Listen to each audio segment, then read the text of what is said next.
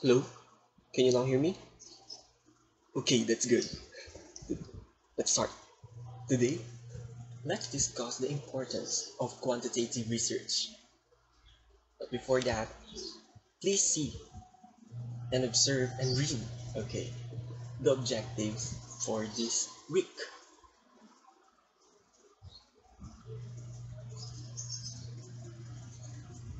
Now, this week, we discuss quantitative research.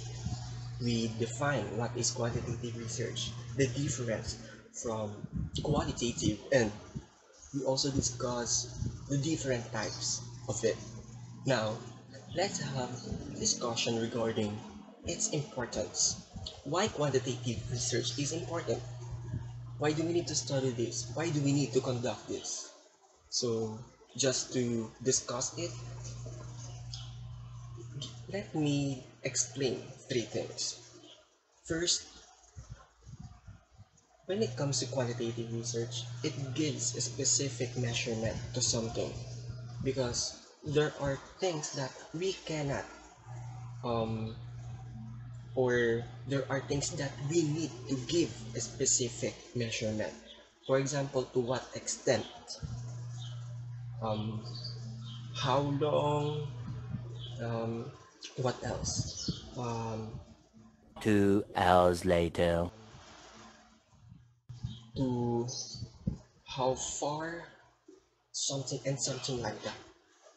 And here, quantitative research gives connection to our empirical observations with our mathematical expressions. And that is the first importance of quantitative research. Second, it is more reliable. Why? Why it is more reliable? Because quantitative research, this kind of study, it conducts several deep retesting of hypotheses. We test our theories, our hypotheses, and it is a trial and error. Okay, it is a trial and error. Unlike with qualitative, we are just interviewing someone and then we interpret their answers, their data.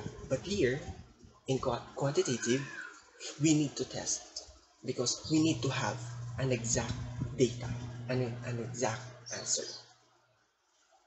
And of course, for the third one, since there is retesting, of course, the subjectivity, the influence of the researcher in this study, this kind of study, is being lessened.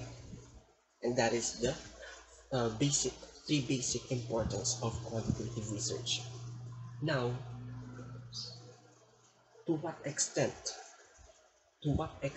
quantitative, the importance of quantitative research in our life? Maybe you haven't realized it yet, but in quantitative research, it is important across different discipline studies. So we have here communication, we have here in medicine, we have in behavioral science, and also it is important, quantitative research is important in education and psychology. And let me discuss it one by one.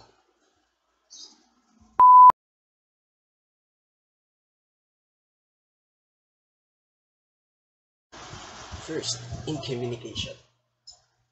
Qualitative research gives understanding to particular communication phenomena that might be generalized to a larger population. For example, we have here what communication behaviors are used to respond to coworkers displaying emotional stress. So to answer that, we need to know to what extent, how severe the level of this behavior of someone.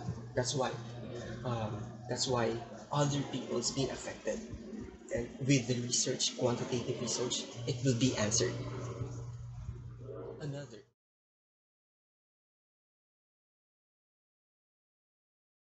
another, we have as well in medicine. It is important because in medicine, in the field of medicine, in the field of this science, we conduct testing, we conduct examinations, we conduct experiments. And in quantitative research, one thing that you have to do is to experiment, to do some experimentation. For example, we have here a research design that may enhance the quality of medical education. It can be treating disease, it can be um, finding new cure to something like in COVID. Alright, okay, having treatment or producing vaccine in COVID. Quantitative research is being used.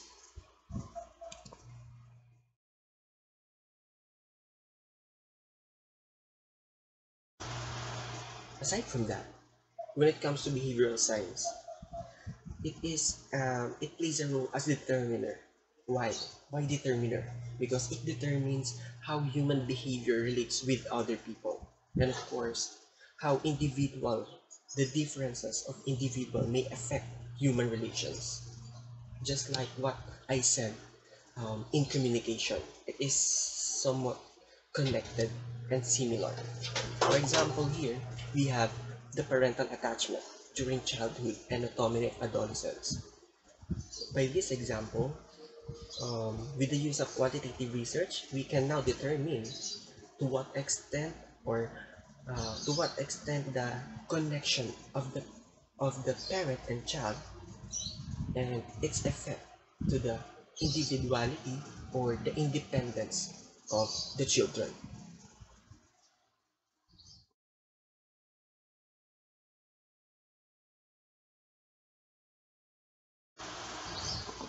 And for the last one, it is important in education and psychology. Why? Because with the use of quantitative research, it creates educational paradigm. It produces principles that will be helpful in the field of education and psychology. For example, the usefulness of homework in primary education. To have this data, to have an answer to this kind of research question or research topic, we need to undergo testing. We will test whether the homework should be implemented. And these are uh, few in, few uh, few relevance of our quantitative research. And I guess by now we can now understand why quantitative research is important. Why do we need to study this? Why do we need to understand quantitative research? And why should as well consider conducting quantitative research? And for more questions, please give me give please leave a message. Okay, please leave a message, and I will flash here my email. Once again, good day everyone, good day ambassadors, and see you next meeting. Goodbye.